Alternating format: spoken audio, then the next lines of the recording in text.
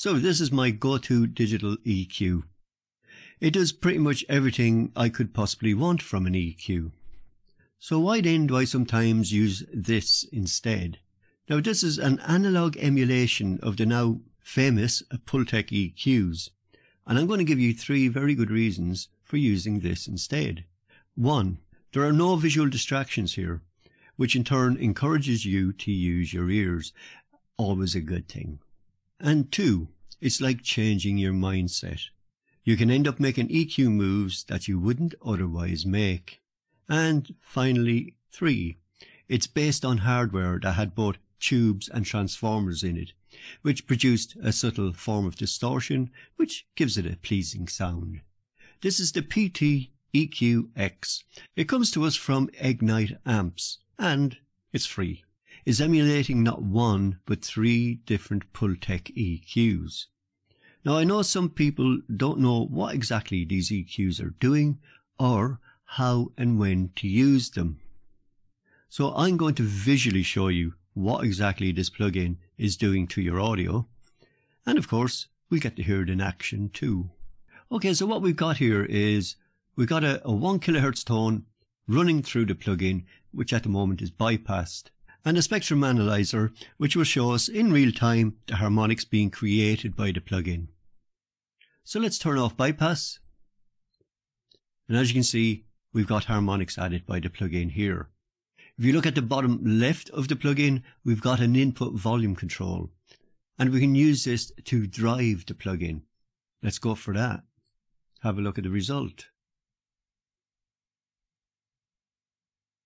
So by pushing the plugin, we intensify the harmonics. Over here, we've got a tube switch where we can turn the tubes off. Harmonics have gone, which gives you the choice of using the plugin if you like clean. Let's turn it back on. Below this, we have a drop-down menu, and here we have the choice of 4 different tubes, which will change the sound somewhat. Okay, on the right hand side this time we've got an EQ curve analyzer. At the moment it's showing a flat frequency response. Let's switch in the plugin.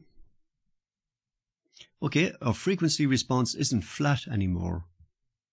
However, it's not a dramatic difference, as you can see. Okay, so the plugin consists of 3 different plugins, as I've already mentioned. The top one is what's referred to as a mid-range equalizer, and this is called the MQ5. In the middle here, this one is what's referred to as a program equalizer, and it's the PTEQ-1A. And finally, the last one on the bottom, quite simple, 2 controls, high-pass filter and a low-pass filter.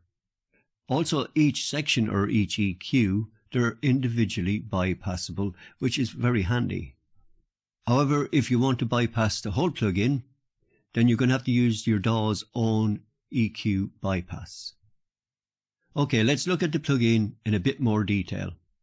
We'll start with the top EQ. This is a 3-band EQ. The first one is a bell EQ. It's boost only, and you got 5 frequencies that you can choose from. The second band is still a bell EQ, but it's cut only, or dip as they call it. And here you've got 11 different frequencies to choose from. Okay, and finally the third band, again a bell EQ, again it's boost only. Now this is a relatively narrow bell EQ, and also here you've got 5 different frequencies to choose from. Now things get a little bit more interesting with the next one, the PTEQ-1A. Now again, it's a 3-band EQ. Now band 1 is a shelf EQ, and you can both boost and cut with this one. Now boost and cut are actually on separate controls, as you can see here. Okay, let's set this to 60 Hz. And let's start with a boost. Give it a good healthy boost. Now if you look at the curve analyzer, although we are set to 60 Hz, it's still boosting all the way up to 100 Hz. And we get a significant amount of boost even all the way up to 250 Hz. Now we're sticking with the same frequency, and now we're going to do a cut. And this time you can see, even though we're set to 60 Hz, it's cutting all the way up to 500 Hz. And again, even up to 1000 Hz, we're still getting a lot of cut. So what's going on here is the boost is boosting at a lower frequency than the cut. So the cut is higher. But where the magic happens with this band is when you use both boost and cut at the same time. Okay, let's boost it. Bit more cut.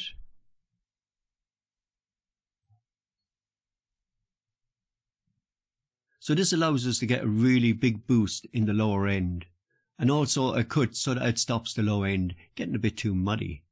Now all you need to do is just move your frequency selector around until you get the sound that you want.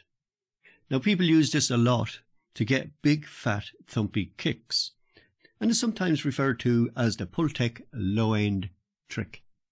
Next band, we've got a boost, frequency selector, and we have a bandwidth control. So we can narrow or widen the bandwidth, obviously. Let's bring it all the way to the left. This narrows the bandwidth, but what it also does is it increases the volume. Watch now as we bring it up again. Wider band, lower gain. And finally, the third EQ, which is called the HL3C, quite simple, has two controls. It's got a high pass filter, and as you can see, very steep slope. It's got a low pass filter, and this also has a very steep slope. Okay, enough talking, let's have a listen. We're going to use a drum loop to demonstrate the plugin. I'm going to start with the kick, so why not try the PTEQ low end trick? So we're going to go to the PTEQ-X, we're going to start with a boost. I'm going to leave it at 20 Hz to start with. You can already hear that having an effect. Let's switch between the frequencies, see which one is best. 45 is sounding good, as is 60. Now we are getting a little bit loud now, but that's okay, we'll be sorting that one out. So let's also go for a cut. And that starts to tighten it up straight away. But we're going to need some more boost.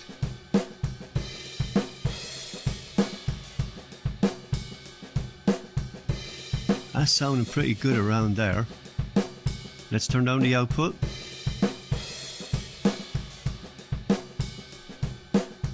Let's just bypass, see what we got so far.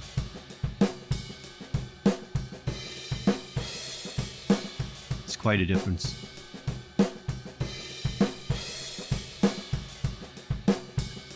Okay, we're going well so far, but now what we want to do is give the kick a little bit more definition, so we need to go to our higher frequencies. So we're going to go up to the next band.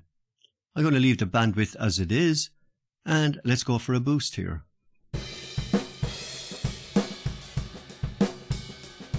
And again, switch between the frequencies, find what we're looking for.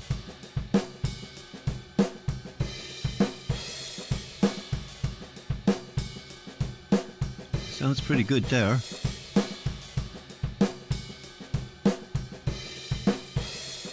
Let's go down to 5. Nope, happy with 6.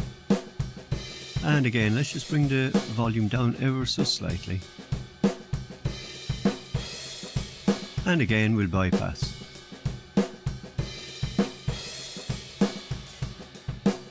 Yeah, that's a difference.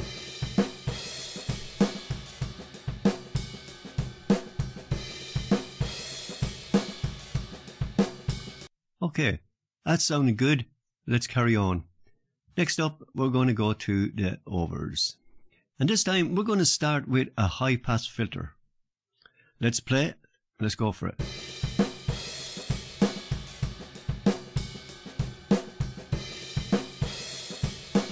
Ooh, that's made a difference. Made a bit more space for the kick. Let's try 80 Hz. Personally, I'd rather have the 50. Okay, and let's just go for some higher frequencies here. We really want to brighten it up a lot. So we're going to go here to the bandwidth, all the way to 10, widest bandwidth. And let's boost.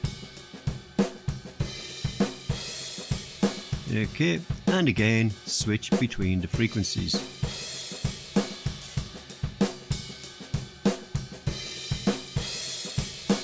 Kicking in there. Let's try 6K. Oh, that's pretty good.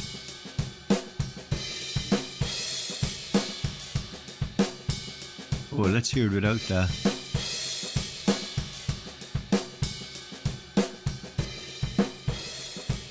Oh, it's such a big difference.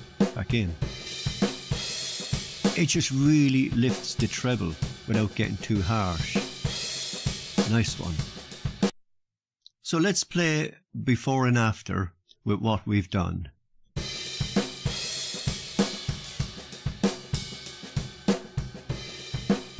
It's such a big difference for a few small moves.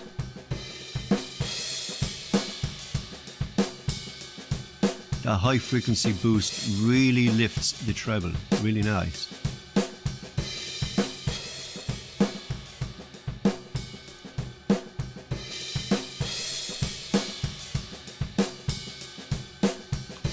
Great. As always, thank you for watching. I appreciate you being here. I'll see you next time.